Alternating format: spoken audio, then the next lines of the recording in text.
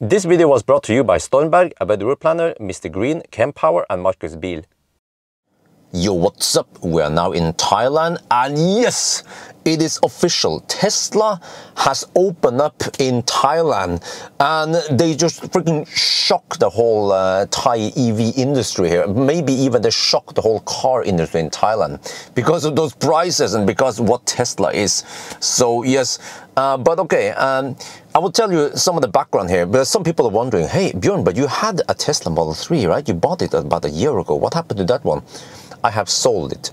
So actually, it was for several reasons I sold it. I decided to sell it. It was by the end of earlier, or a couple of months ago, I decided to sell MacGyver, my Tesla Model 3 long range, which is a great import, bought via Vatsuta Group. It was from Hong Kong factory or Hong Kong market, and they import it, gray market, and then they sell it here. It was freaking expensive, 3.5 million baht. That's almost about 90,000 euros, you know. And the reason why I sold it, because I needed money. I made too much money last year, and I had to pay a little bit extra tax. And it's my luxus fell. Okay, I spent too much money, and then I decided I actually wanted to keep the Tesla, but I sold it, and yeah, so I could get enough money. Plus that I had this gut feeling that Tesla might be coming. I'm not sure when. Some people say it might take several years before Tesla comes. There were some rumors about Tesla will be coming to Thailand. And I was thinking, wait, if Tesla comes, and look at the Hong Kong prices, Tesla is freaking cheap, but then the great import, they actually have to take a hefty profit for risk in case something breaks down, and they will have to fix it without, oh yeah, whatever. So I'm thinking, you know, there might be a hefty drop in price if they come. So that's several reasons why I sold my Tesla, and it was I grevens tid in time, because 11 o'clock local time here, they had an event, open event. They announced the prices, and it was like Tesla is shocking the whole car industry in Thailand, not only the EV industry, but also the whole car industry with these prices. I will come back to that, but I have now put an order on Tesla Model 3, and I'll show you which one I went for. So you see here, when you go, I can show you here that suddenly when you scroll, wait, I don't have any. Where's the scroll wheel? Okay. You scroll down here, right? Asia Pacific, Thailand. Yeah, it's a Thai. You can choose Thailand in English. So they have good thing that they have English pages. It's kind of funny. They actually use the NEDC. They're not even damn close. I don't know why they use it, because maybe they're hoping that in Thailand NEDC is more realistic because it's warm. But I will actually, in case Tesla is watching, first of all, you need a space between the number and the unit here. This is not grammatically correct. And the second is that I have tested Model 3 in Thailand. For example, here, 681, no, ain't gonna happen. My Model 3 gray import I tested can actually go around 600 kilometers. I was actually not driving that fast. I was doing similar to the 90 kilometers per hour test with slight slowdown here and there. Which means that 681 is kind of like, okay, you will be confusing a couple of Thai consumers, Thai buyers, if you used NEDC. I think you should actually, Tesla should also use VLTP in Thailand. And then for Model 3, I suspect that it should be 450 kilometers, maybe 500, but I'm leaning toward 450 in Thailand, and then this one around 600 kilometers in Thailand. And then for the Model 3 Performance, slightly worse because of the wheels. But I can show you the configurator here. So they try to make it simpler. Oh yeah, by the way, the cost saving, you see that there's a price here. How much is this, roughly? This is about almost 50,000 euros. It's still kind of expensive, but actually not that much more expensive than the rest of Europe. A little bit more expensive than Norway, and I wonder, yeah. So it's actually a really good price. This one, and also, okay, I should mention now, by the way, that in Thailand, we have those Chinese cars, BYD Atto 3. Thai people, they've been going freaking crazy. Like, there's been like Apple iPhone release or some shit, right? When people queue up the night before, that's what happened. Lots of Thai people, they were just going crazy about the BYD Atto 3. I don't know why, really. I mean, it's a fairly spacious car, but it's Chinese and BYD, you know. And lots of people put orders on BYD. Some people, I think, also took delivery of it. But BYD Atto 3 is 60 kilowatt hour. it's like a crossover-ish. I think similar size to an e-Niro, or maybe it's bigger than ZS EV, more like, yeah, that size roughly. E-Niro, maybe it could even match ID4 roughly, so you guys know what kind of car it is, right?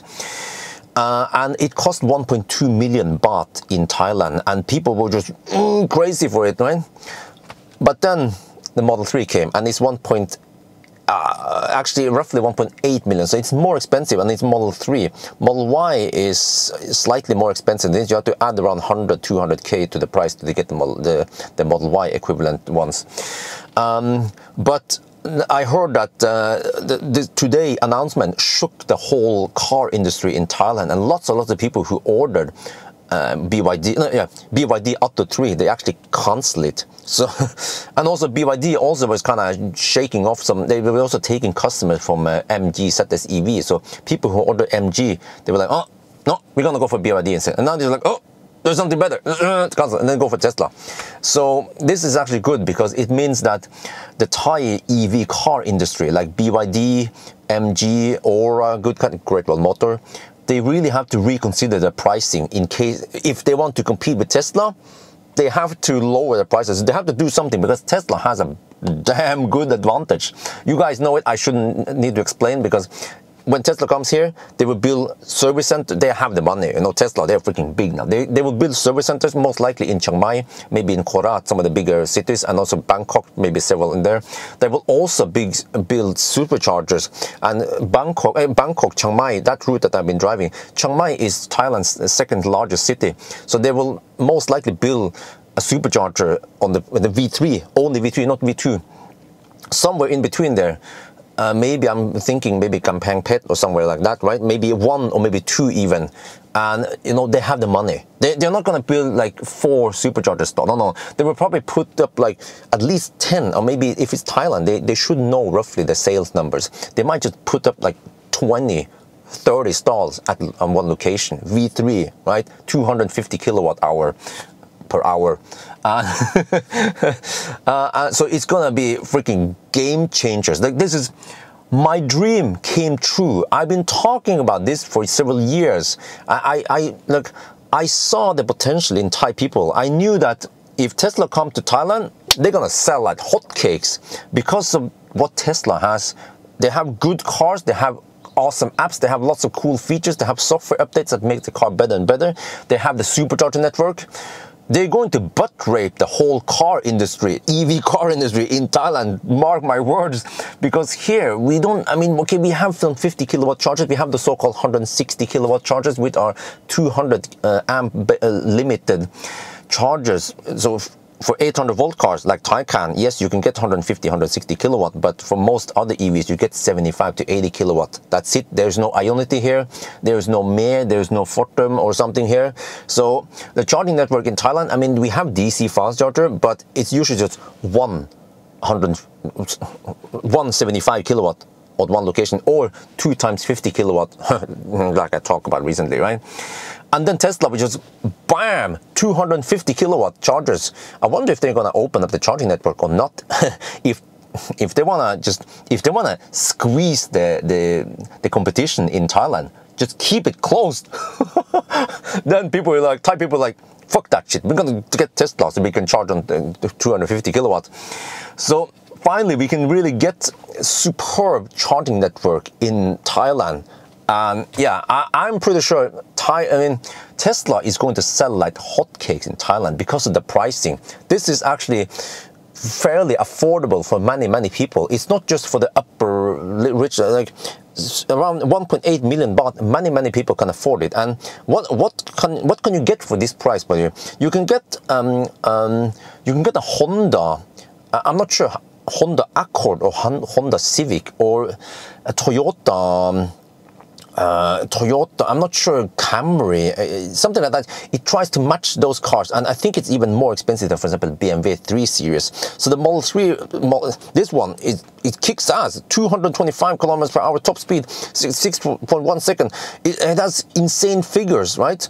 And if you want to go for something faster, you can get long range, only 250k more. And then you get freaking insane, you get supercars. I don't need to explain to you guys how this is. It's just insane. And then performance is also really affordable compared to the other.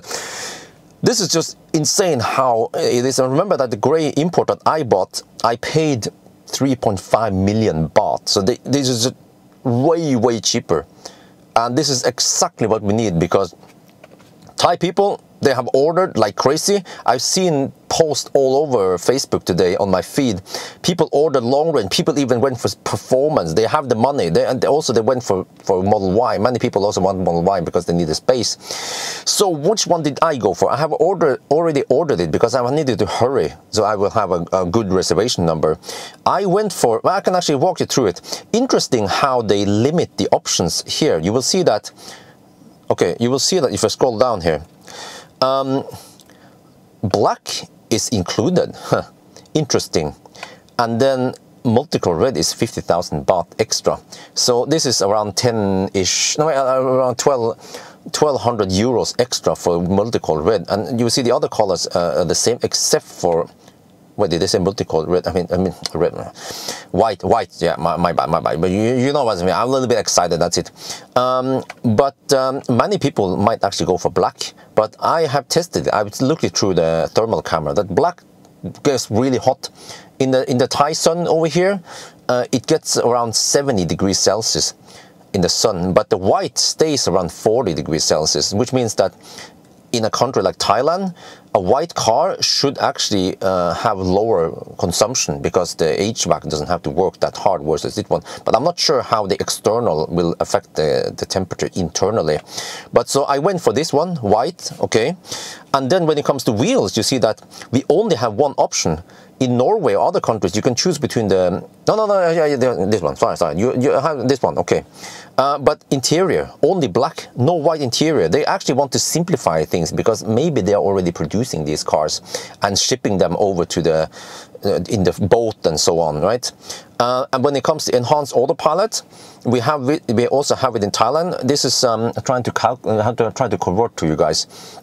This should be around 4,000 euros, right? 3,000, 4,000 euros, 3,000 something euros. I didn't get these because Navigate on Autopilot is kind of like a gimmick. I tried it in Europe. It doesn't really work that good in Norway also, and in Thailand. I think it's better in America, really. Auto lane change would be nice to have, of course, but on the other hand, I will not be traveling that much. I'll mostly be traveling between Chiang Mai and Chiangdao, so not really that much needed. Auto park, it's not that great. Tesla's auto park is kind of slow. You can park faster. That's the problem. Right? Xpeng's auto park, that is way better, faster. Summon, again, it's just a gimmick. Same with the smart summon. So I've considered that this kind of money here is not worth it. When it comes to full self-driving, when the heck are we going to get it in Thailand? Who knows? Only Lord Elon Musk knows. So I'm like, okay, no, I will not get full self-driving. It's a lot of money. You will give, of course, you can just give Elon Musk a free loan and just get this one. And who knows when it will arrive in Thailand. And I think that's it. I just went for this one, and you see that, no, I didn't go for this one. Okay, what option did I go for? I went for long range because I consider, okay, Model 3 SR Plus has the LFP, would be perfect in Thailand because you will have low degradation. LFP battery is very resistant against heat, and we have heat, especially in Bangkok. It can be 40-45 degrees Celsius during summer. I'm not sure how healthy it is for the battery to stay at 40-45 degrees, maybe even 50 degrees Celsius if you park it in the parking lot. So then LFP would be perfect. It would be like, no problemo. So degradation should be really, really low for LFP battery. I consider it, but we are not located in the south, and we will be mostly parked in the north, like here, Chiang Mai, Chiangdao. Chiangdao is at around 400 meters over sea level even. And during winter over here, it becomes, I mean, it gets around 25-28 degrees in daytime, and then at night maybe just 15-20 degrees. Sometimes it could be as low cold as 5 degrees Celsius. And I have taught people over here to just keep it at around 60% cellular charge, and then on long trips, okay, then they're going to go to 90 or 100%, which means that if we go for the long range, we should be able to still minimize the degradation. But I actually did want to go for LFP also, but I'm also a little bit speed demon, so that's why I figured out, okay, I'm going to go for a long range. Because another thing, which is that the reason why I bought long-range gray import last time was that I need to show the best of Tesla, how kick-ass it is when it comes to range. But now I have another thing I want to show, which is that this one, Standard Range Plus, peaks at only 170 kilowatt. Long range peaks at 250 kilowatt. And the performance is just faster, but then I don't consider that one very important. So I actually went for long range. And you will see here, by the way, that long range you have the same option. That there's still this one, so I want white. I could of course go for black, and then just I could just coat it. I mean, not coat it, but I could put some vinyl on it to make it white or something else. But I want to have the original color. But you see here that this is what differs from Norway or other countries, is that in Norway you can choose the 18-inch with the wheel caps, but here it's only 19-inch. But that's fine. Wife actually want this, and we want to actually paint it, spray paint it at the shop, of course, black. Want to make it black. And we can also in Thailand we can also tint the side window and the front window. It's gonna look badass, just like the old one. It's gonna be like the old one, just reborn. MacGyver version 2. Interior again, just black. That's it, and all the other options same. And you see this is the end price, 2 million, a little bit over 2 million baht. So how much is that again? 500 and a little bit over 50,000 euros. Okay, kind of expensive, but yeah, we will be able to handle it. And I will just show you that for if you want to go for Model 3 performance, again the code blah blah blah. Then you only have the Uber turbines. You cannot choose a 19-inch. So yeah, and the same here, interior. But I don't know if you noticed one thing. There is no option for tow hitch, which is a bummer. Tow hitch would be nice, because I was thinking about, you know, tow hitch and then put some extra luggage on the, like if I get like a tool stuff like for cargo, and you can then put luggage in the back here. So at least I guess we could put something on the roof. But for the most part, when Amory's dad picks us up at the airport, he will come alone. We have ourselves and Isabel, and the Model 3 actually has remarkably good space. We will probably not put, I mean, we're probably not going to bring that much luggage from now on, I guess, or we'll figure out something. But you know, we shouldn't pick a car just because we need a large car for airport runs. So yes, that's it. And then when will it arrive? There was no estimated date, but people say that it will come Q1 2023.